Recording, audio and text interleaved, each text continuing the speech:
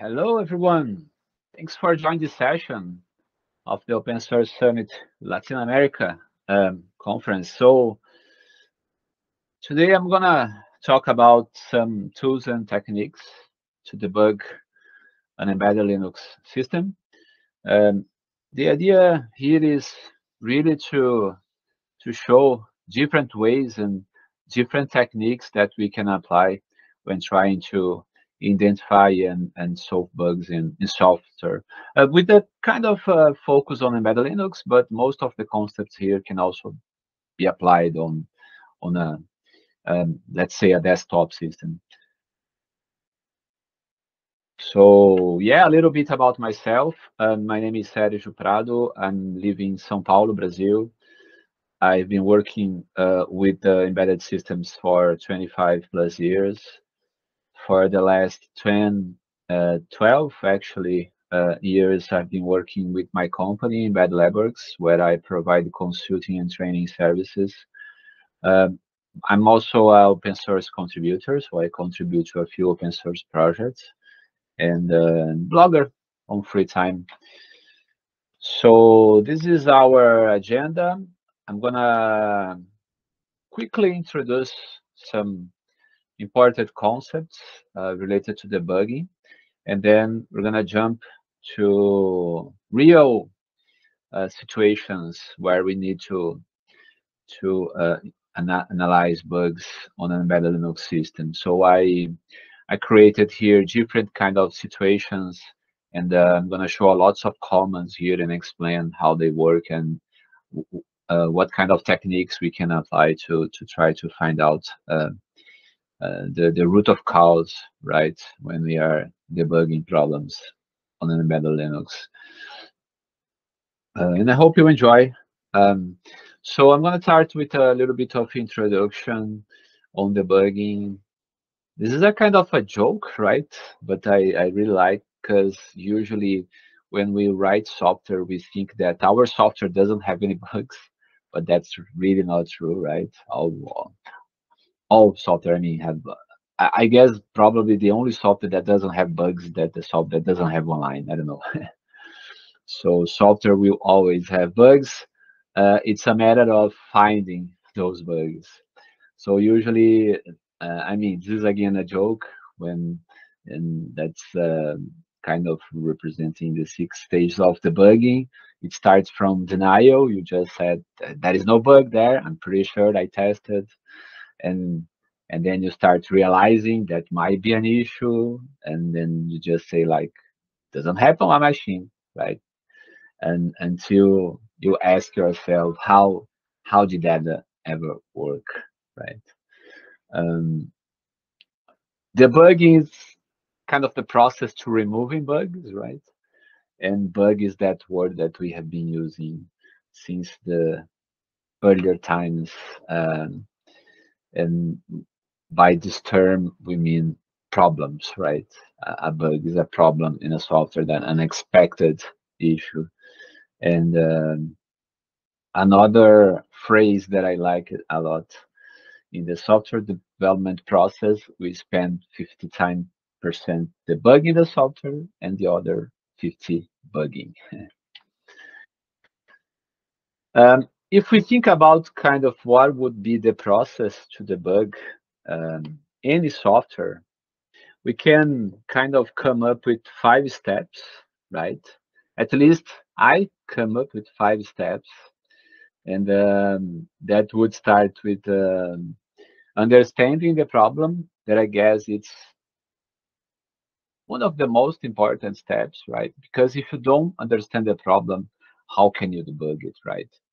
Um, the second step would be try to reproduce the problem, and that's also very important, because if you cannot reproduce it, or if you cannot reliably reproduce the problem, how can you be sure that you fixed the problem when you apply some kind of fix, right?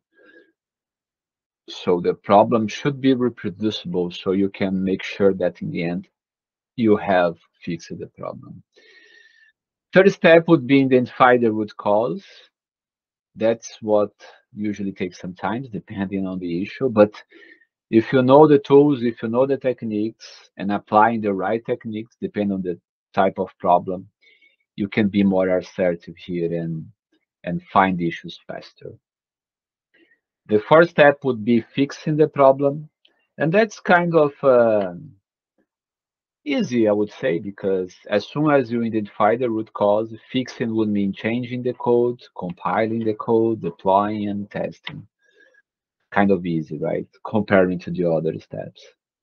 And if you fix it, you just celebrate and go to another issue. If not, you get back to step one to see what is happening, what went wrong. Thinking about the problems that we can have in software, I come up with 5 kind of categories. So just think about a problem. I could kind of divide this problem in 5 different categories. There is those kinds of crash issues, right? The software just crash for some reason. Like you can have in the kernel, kernel oops, a kernel panic. In user space, you can have segmentation faults. So you have crash messages that you could investigate. There is those kind of lookup issues where the software just hangs, right? And yeah, usually, I don't know, some kind of uh, error in the implementation. I don't know, some kind of issue in the synchronization of, I don't know, an application that is based on multiple threads. The third kind of problem I'm calling here logic or implementation problem. So the software just works, but it doesn't do what you do. Um, so you have an input, you have some kind of processing and an output, and the output is not the expected. It's a logic problem. Fourth type of problem, resource leakage. That's when you allocate resource, but after using this resource, you don't deallocate the resource. So the resource just leaks. And the last one, lack of performance. Everything works, but the performance is bad. Right?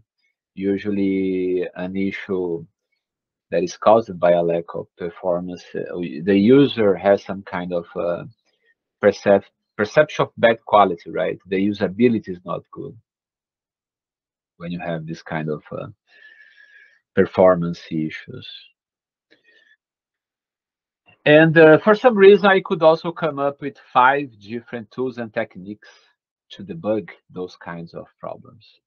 I would say the first one, it's our brain, because it's probably the most important tool that we have, right? Um, our brain, we need to think about sometimes, think a lot about a problem, think about different ways that the problem could happen. And of course, the technical knowledge is also important, right? To understand, for example, what is a segmentation flow? We need to understand why a segmentation flow happens because of the isolation of memory provided by the MMU and etc. Um, Second class of tools and techniques, I'm calling post-mortem analysis. That's where you just take some information and analyze that information, right? You don't do the debugging at runtime, you do it later. So collecting logs, analyzing the logs, collecting memory dumps, like a core dump, analyzing those. It's what I'm calling post-mortem analysis. Tracing, that could relate to profiling. Um, this is a technique where you trace the code at runtime. That's kind of one of the most used techniques, I would say, because everyone knows how to debug an application by putting prints in the code, right? So when you add prints to the code, you are tracing the application. But it's important to know here that sometimes you don't need to put prints in the code. Sometimes there are a complete kind of infrastructure to trace the application. For example, the kernel has ftrace, complete infrastructure to trace kernel function calls and profile functions. I mean, you can do lots of different things with ftrace. In user space, you also have a few nice tools like strace, ltrace, perf that you can use to trace user space applications. Another technique to debug applications is interactive debugging, GDB. So you can just run your application step by step, interact with application, inspect memory, right? That's another way to debug an application. Last one I'm calling here debugging frameworks. That's where you use some kind of tools that were made to debug a specific kind of problem. The kernel has a few debugging frameworks. I'm gonna mention it here later. And a very known debugging framework is called Valgrind. It's kind of framework to develop memory-related tools. So Valgrind, for example, is a tool used to try to find memory leaks and other kind of memory-related problems in applications. So yeah, so far we talked a little bit about different kind of problems that we can have and different kind of tools that can help us to debug those problems. Now we're gonna go over each one of these main types of problems, see some real cases on an embedded Linux device, and talk about how can we debug those kind of issues. So let's start with post-mortem analysis. Post-mortem analysis, as I mentioned, is a kind of technique where you extract information from a system, in our case, an embedded Linux device, and then you analyze that information. Could be logs from the device, could be some kind of memory dump, right? Like an application core dump. And then you take this to your device and analyze it. Let's see a little bit of how that is done. So here I have kernel ops message. Kernel shows this message when something very bad happened at kernel space. And it's kind of scary for those who don't know what is happening, but there are a lot of useful information here, right? So for example, the first line, we can see the reason why the kernel crashed, a null pointer, the reference inside the kernel. We have information about where was the program counter at the moment the issue happened. With this information, we can find out the line of code in the Linux kernel that caused this crash. And in the end, we have a backtrace of the problem. A backtrace is a kind of stack of functions that were called until the problem happened.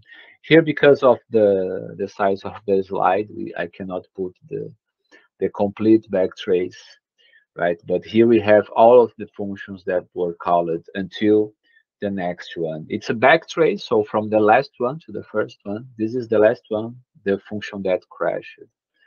And that function was called by this one, and so on. How can we analyze this kind of message, right? We can use several tools here. For example, ADDR to line or even GDB.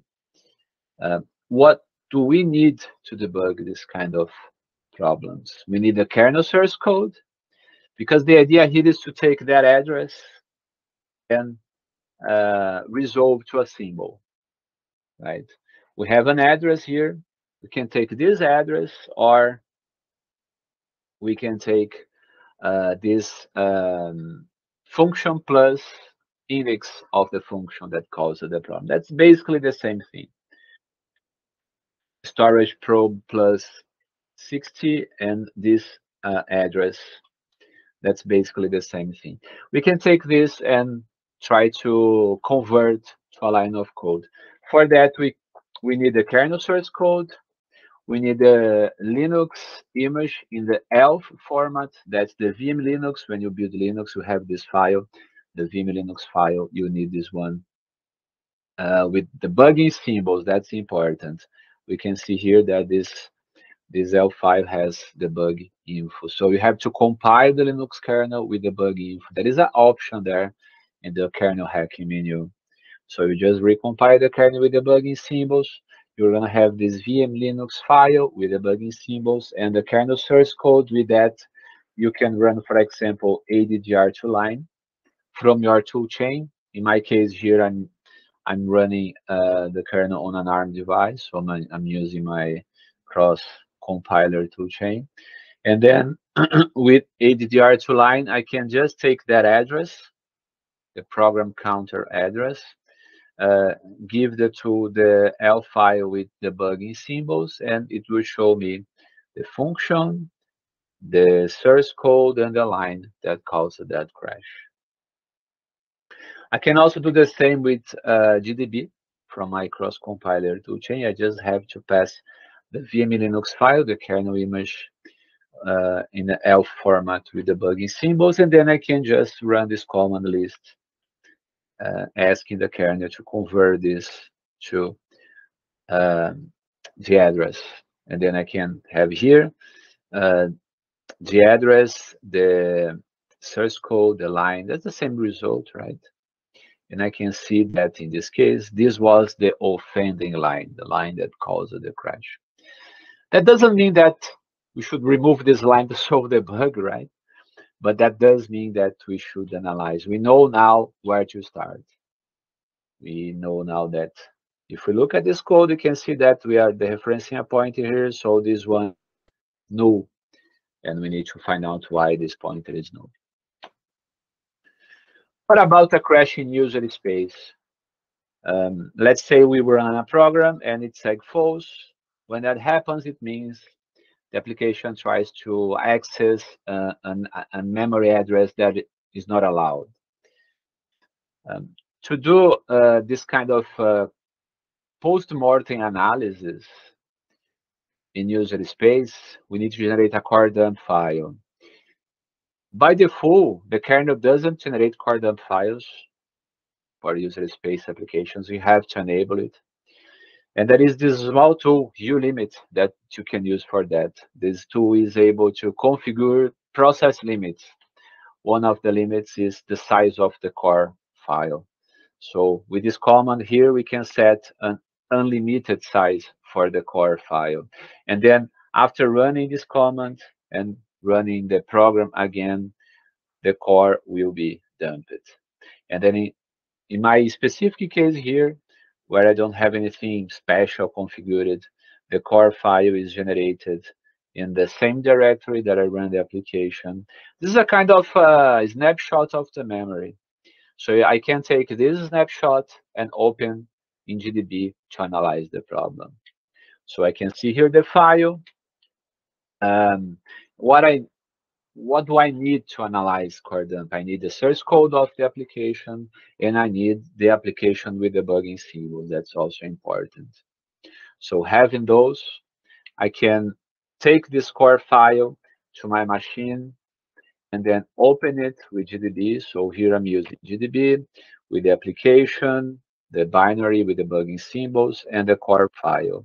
And as soon as I open this application, the kernel will just because sorry, not the kernel, the tool GDB.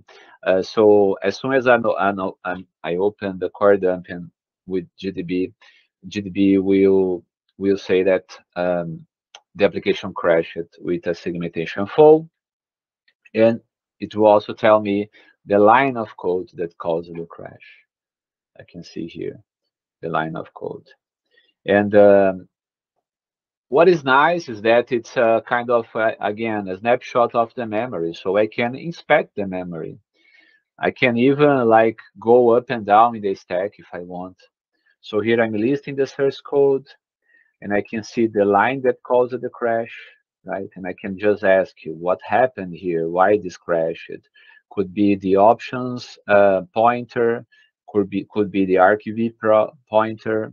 And then I can just inspect memory. I can print options. I can see that options is it seems like to be a pointer, but when I try to print the argv pointer, I can see that is null. Then I can like see that's why it's crashed. The argv pointer is null. And then, I mean, I can keep the investigation inside GDB. I can go up in the stack to try to identify why argv is null, and so on. Oh, so that is very useful, right? To, especially when you don't have fixed physical access to the device. Because if you have physical access, maybe doing an interactive debug is better, because then you can run the code step by step to try to identify the issue.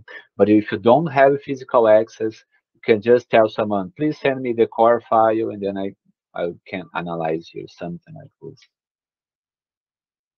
Another technique to debug is tracing. And as I mentioned, tracing is very popular, right? You add prints in the code, you are tracing the application. When you add prints in the code, you are basically adding tracing points to the application that we usually call static tracing points, because you are adding the trace points at build time. There are also tools and frameworks that are able to add the trace points at runtime, and that's very nice also. There are tracing tools that you can use in kernel space and also in user space. And tracing is very useful to identify specific kind of issues. For example, to measure time, tracing is very useful to do measurements and find out performance issues, why that functions take a lot of time, things like this. Sometimes tracing is very useful to find out lockup issues. When an application just lock up, you can trace and try to identify where it is stopping the execution. Here I have a few use cases. So first, a lookup issue in kernel space. So here I kind of added a bug in the kernel where when you run, actually this is not a lookup. It's a kind of a issue where it takes a lot of time to run. So I put it a bug. I could added a bug in the kernel to when you do something very simple like this, setting the brightness of a LED. I mean, turning on an LED. It takes 4 seconds. So tracing could be a good option here to debug this problem, right? And for that, trace the kernel, the best option that we have is ftrace.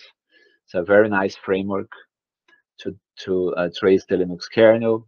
And if you go to the kernel menu configuration, you're gonna see there the kernel hacking menu. Inside the kernel hacking menu, you're gonna see ftrace or kernel tracing. I don't remember exactly.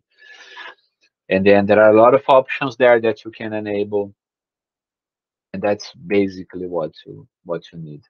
Then when you enable ftrace, you're gonna have trace file system, trace fs. If you mount, you can mount anywhere, but usually we mount on sys kernel tracing. You're gonna have several files there to configure the tracing. You can do that by hand. I mean, write on those files to do the tracing. But there is a nice tool called trace cmd. There is a kind of front end for ftrace and the trace file system. And here I'm using this tool. So trace cmd, I want to record and do a function graph tracing of this command. So this tool will configure ftrace to trace the functions executed in kernel space for this specific application. And then it will save this in a trace.dat file that I can open with trace cmd report to see. And that's what I'm doing here. And then we can see all of the kernel functions that were called during the execution of that application. And then looking at the functions, I can see why that take. I can see this msleep function that took 4 seconds to run. There is another nice tool called kernel shark. That is basically a tool to parse It's a graphical tool to parse that file and show you what happened during that trace. Um, and it's graphical. You can have better visualization here, and you can see also the issue looking here, the mslib function that caused the delay in the execution of that process. Now in user space, another nice tool to trace a Linux system is strace. So let's say you run a command and it just fails and you don't know why. Just run strace. Just run that command with strace. strace is a tool to trace system calls, so it will show you all of the system calls executed by the application, and sometimes that's very useful. So for example, here I'm running this tool, netcat, and it's failing with this error, could not set up a listening socket. If I run the same command with strace, I can see all of the system calls and I can say why it's failing, right? This is the failure, right? This is the message, the failure message, and two system calls above, we have the error, the bind call. It passed here a null argument and should not be null. It failed, and then we have this message. So just running strace, you don't need anything there, just strace, and I mean, you just run applications with strace, you can inspect what's happening and try to identify what's going on. Very useful. Let's say you want to, strace is a kind of limited in terms of it only traces system calls, right? There is another nice tool that is called ltrace that also traces library calls and could also trace system calls. So, but let's say you want to trace your own application. You want to trace the functions of your application.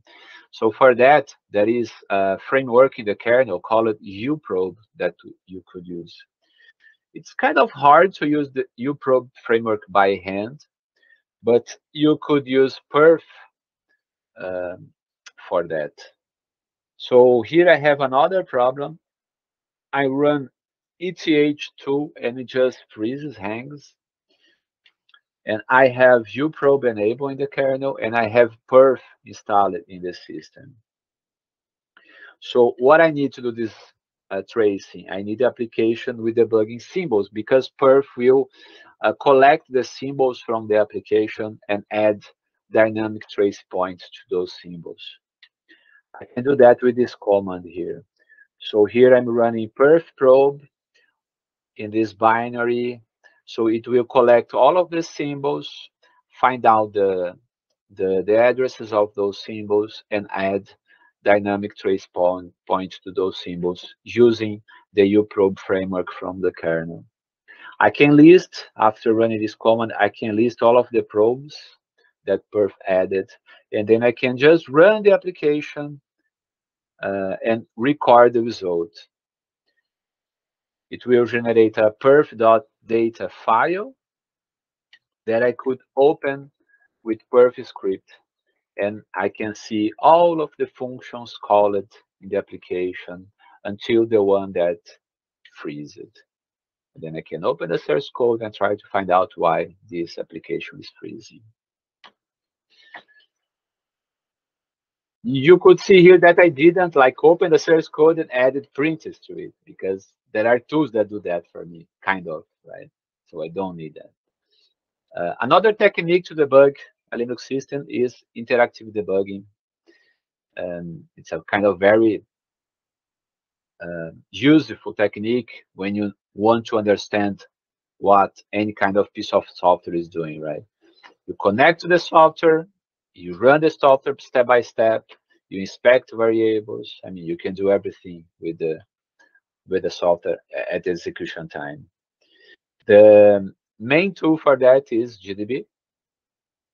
And you can really do interactive debugging in both kernel space, user space, very effectively on an embedded Linux device. The only issue here is that it's a remote debugging architecture, because you have the binary that you want to debug on the device, you have the source code and the tools on the host device.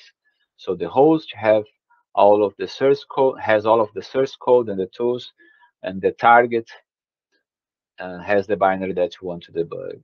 And then you need some kind of connection between those. Could be a serial port, usually is an Ethernet port, and then you can start a remote debugging session.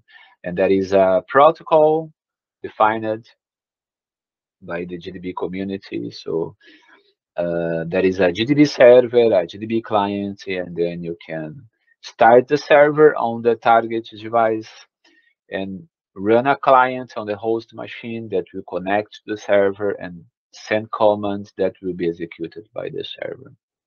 That's kind of the main idea and the architecture on doing this kind of remote debugging.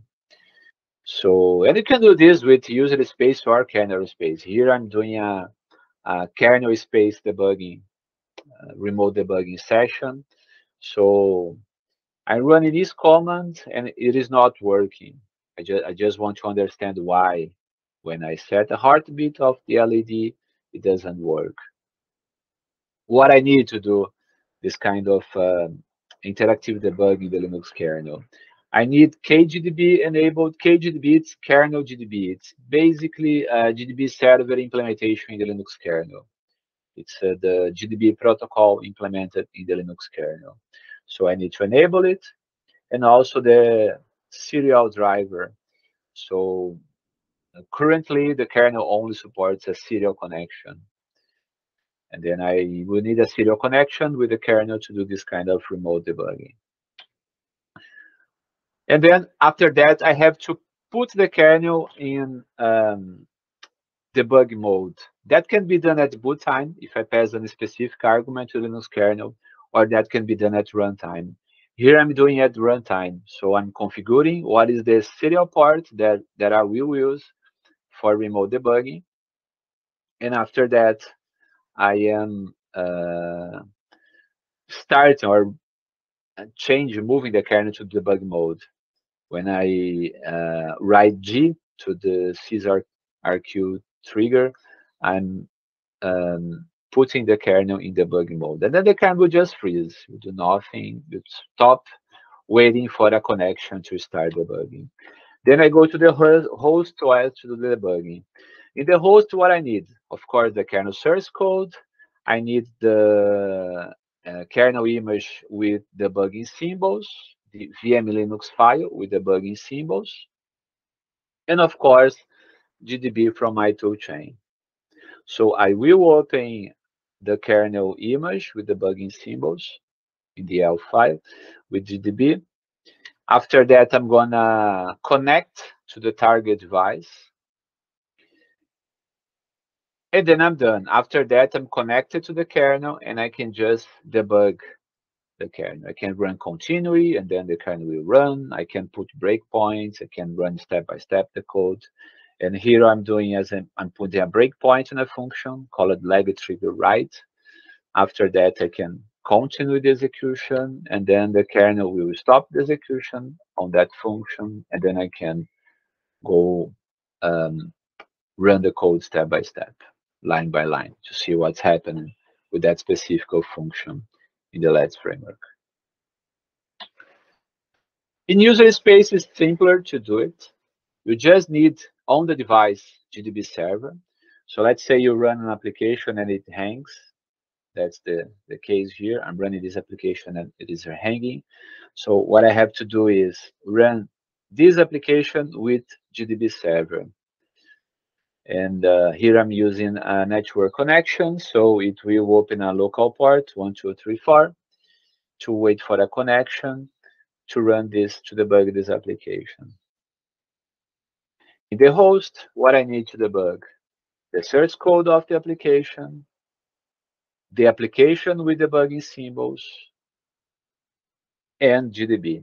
Then I run the application with GDB. Actually, I'm run GDB, passing the application, and I like to start GDB in TUI mode. Then I connect to the device Again, here I'm using a network connection, so the IP of the device and the port that I started listening in the target. And then after that, it will be connected. Then I can just continue the execution because it is kind of hanged or freezed. If I run the application and then stop it with Control C, can I can basically see where it is freezed, right? Because if it is freezed in a specific line of code, I can see that just like here. Uh,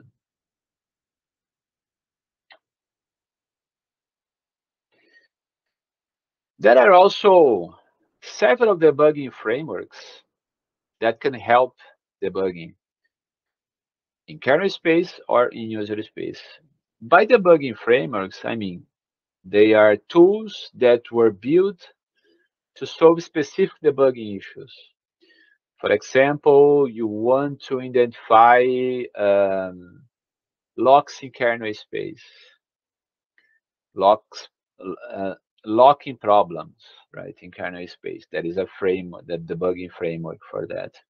You want to identify memory leaks in kernel space. That is a debugging framework for that. Usually debugging frameworks, they add some overhead in the system, so you should not enable by default only when you want to debug the application. A very classic example of debugging framework is Valgrind. It's a kind of framework created to debug memory issues. Um, very popular, for example, to debug memory leaks in applications. Again, I have here a few use cases using those kind of debugging framework tools. First, a problem in kernel space. I'm trying here to see slash proc slash uptime, and it just hangs. Then I go to the kernel. I enable the lookup detectors from the kernel. It's a kind of debugging framework from the kernel to identify lookups in kernel space when an application just locks, hangs in kernel space. Then I run the application and wait until I get a kernel oops.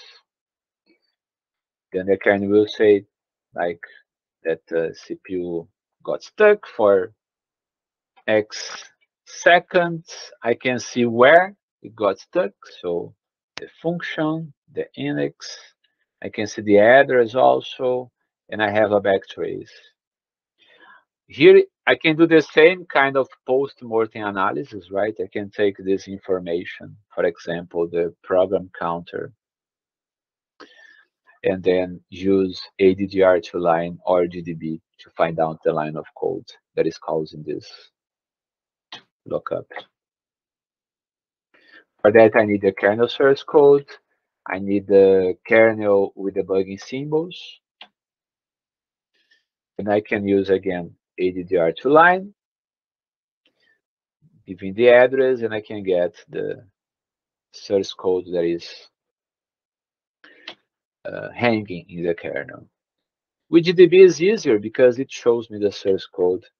So I can just run the list command and it will say like it's line 37, this one that is hanging. Very nice.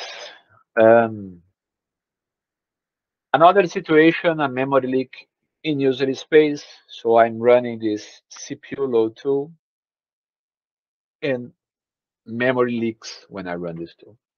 How can I identify where the memory is leaking in the source code? I can use Valgrind for that. So I need Valgrind installed. I need also, if I want to solve symbols when I execute, like I want Valgrind to tell me where in the source code of that application memory is leaking. For that, I need to install the application with debugging symbols in the device. Then I just run Valgrind. For Valgrind, I want a complete check of memory leaks, and this is the application. And then Valgrind will run. Valgrind is a kind of emulator because it will run the application in a kind of a virtual CPU or so it will run structure by, so the application will run very slowly, and the timings of the application will be impacted. That's important to know. That's how it is done. That's how it is able to monitor the memory, see what's going on. But it works very well. And you have to let the application run and then stop it at some time. And then as soon as you stop the application, it will show a report of what's happening. And then you can see like total heap usage, right? The amount of allocations and the allocations in the memory. This field is very important, definitely lost. That this field means lots of memory was leaked during execution. And here we have a kind of backtrace of the leaks. Here we can see that something probably, not probably, some symbol in the libc called this function do stat, that called this one, that called this one. So this malloc leaked that was called by this function print CPU load, that is in CPU load.c line 79. So with this information, we know we can open the source code to try to find out why this malloc called inside this function in this line is leaking memory, why it is not freeing that memory. So very easily we could find out the malloc call that was causing the leak, just running the application with Valgrind. So my point here is that usually we do a lot of debugging, adding prints to the code, right? And sometimes that's useful, but I would say that most of the times there are better tools and techniques for debugging. So adding print in the code might help in a specific situation, but most of the time you might want to apply other techniques for debugging. And what we have seen here, several different techniques to debug, right? Post-mortem, tracing, interactive debugging, using debugging frameworks. And those kind of different techniques can be applied to different problems. For example, you will not want to use GDB to do performance analysis because it will impact the performance of the system. It's better not using GDB for that. GDB is a kind of, for example, a perfect tool for a logic problem, right? The application not doing what's supposed to do. You run it with GDB step by step to try to identify what is doing wrong, but not for performance analysis. Now, for example, tracing is a very nice tool for performance analysis because you can trace the code, you can find out timings, measure things. So it might be very useful for performance analysis. And that's all my point here. I added kind of a green, yellow, and red phases here and I mean, this is really my opinion. You could have other opinions on what kind of tools would be better for what kind of problems. But in the end, the point here is that we should know all of these tools. We should know all of these techniques to be more productive on trying to debug an embedded Linux system. And sometimes we have to get out of our inertia, right? Because we think that, oh, it's going to take a lot of time for me to understand and learn GDB. So I'm going to add print to the code right now. We should try to get out of this kind of state of mind and really like think about learning new stuff. So learning ftrace, learning perf, learn GDB, learn all of those tools because one day you're gonna need it, and you're gonna be very productive, much more productive using those tools to debug problems in a Linux system. So I hope you enjoyed this talk. Um, those are my contacts. Feel free to reach me. You can send me an email. You can reach me on LinkedIn or Twitter. I hope again you enjoyed this talk. And yeah, until next time. Bye bye.